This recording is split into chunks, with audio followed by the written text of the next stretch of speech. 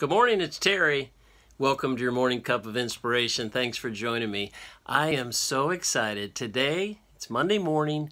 Even as I speak, Dan and Brian are preparing to travel to Tampa, Florida to be with me for the upcoming week. So we are so excited to get together again. It's been some months since we have.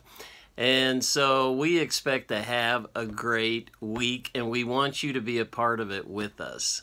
We'll probably do some live morning cups of inspiration at 8:15 Eastern Time as we normally post.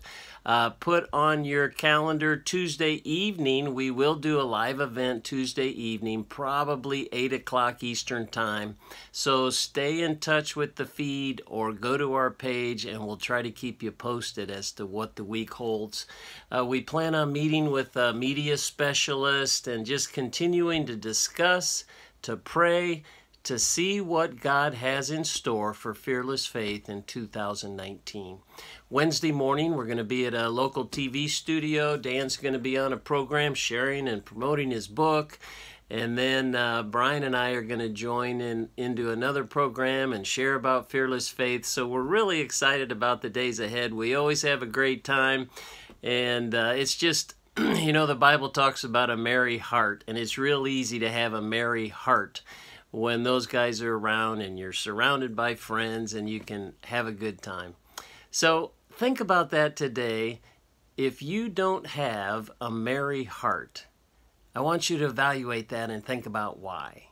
Because the Lord can give you a merry heart. In Proverbs, the 15th chapter, let me read two verses that I ran across.